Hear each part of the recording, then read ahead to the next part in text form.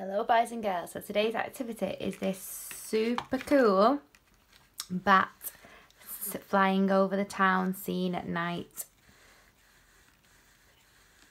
Okay, so it's like a pop-up paper plate scene. This is what we are going to be making today.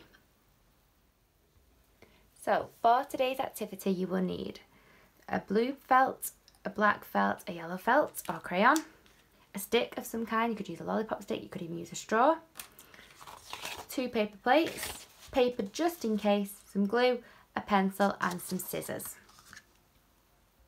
For the first part you're just going to need 1 paper plate and you're going to turn it that way.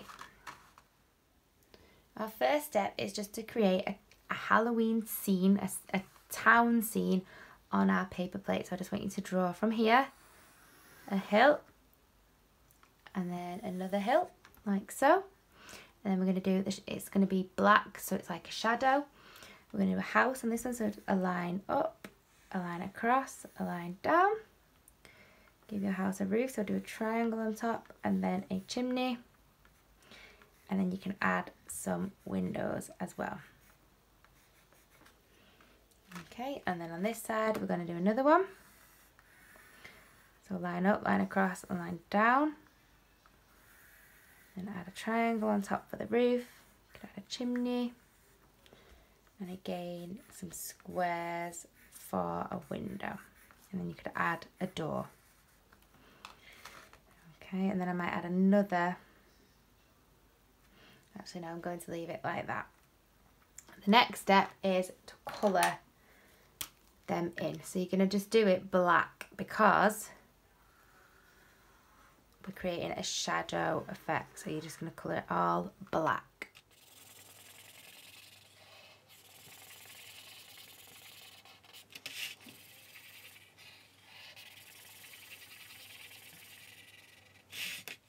I will just say very quickly, remember to leave the windows not black because we're going to colour them in yellow. That's the only part we're leaving blank.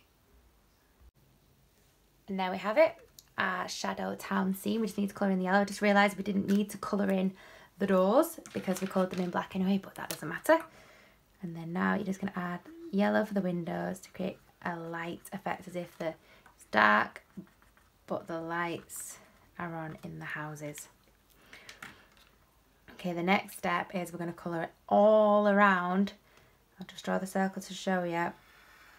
All around this, like we're going to create a border, we're going to colour that all black.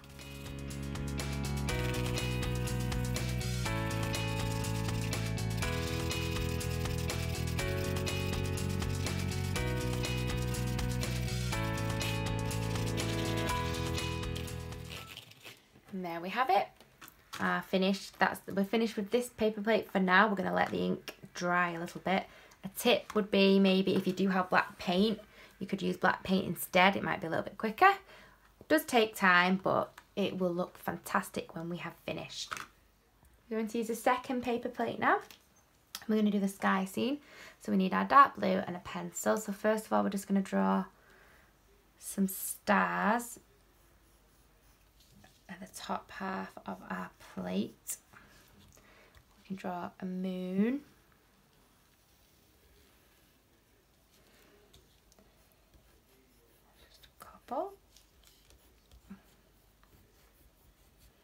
And then what we're going to do is we're going to colour just this circle bit in blue because you're not going to see the rest of it, and the stars and the moon in yellow. So I'll show you. So just do a circle around the inside of the paper plate and we're just going to colour in inside of that.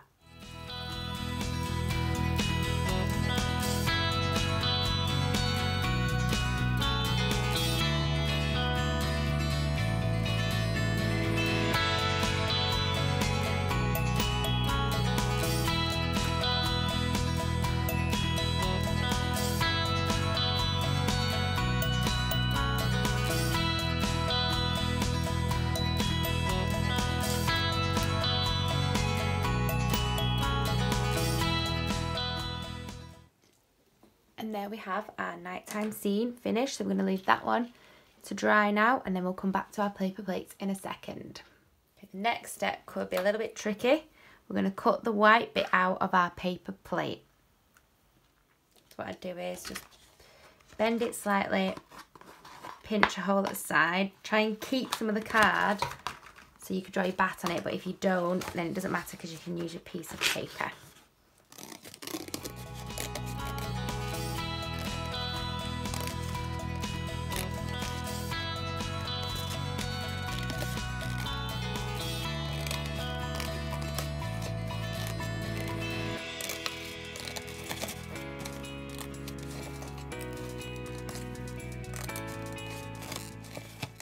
Once you've finished, it should look like that. If you've got a bit of card left, you can use that to draw your bat on, or you could use a new plain piece of paper. It doesn't matter either way. Okay, the next bit, we're going to draw our bat to stick on our stick. I'm going to use my card, but like I say, if you've not got card left, you can just use a piece of paper. So for our bat, we're just going to do a circle and then give him some ears. So 2 triangles for the ears and 2 eyes, like that. And then we're going to give him some wings. So we're just going to go do some curved lines and then bring it out to point and do the same coming back in and then bring it down, and the same on the other side, just going in and out, point it in like that. And then for his mouth, we're just going to try and do some triangles as if they are like teeth. And then all you've got to do is colour in your bat black and cut it out.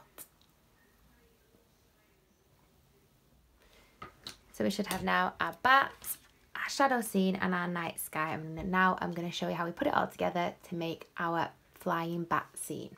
The first thing we're going to do is going to add our bat to our stick. So I didn't say at the beginning, you might need some sellotape. You can use glue, but sellotape might help it stick a little bit better. So you turn your bat over, turn the stick, and then you just put the sellotape or glue on the back. And then you've got your flying bat.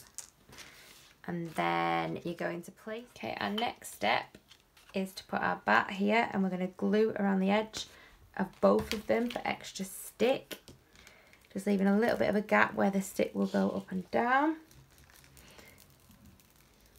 If you've got PVA glue, you could use PVA glue. Or if you've got a stapler, you could use a stapler. It might help it stick a little bit better. And you're just going to place it on the top like so. Press down, pinch the sides so they stick together.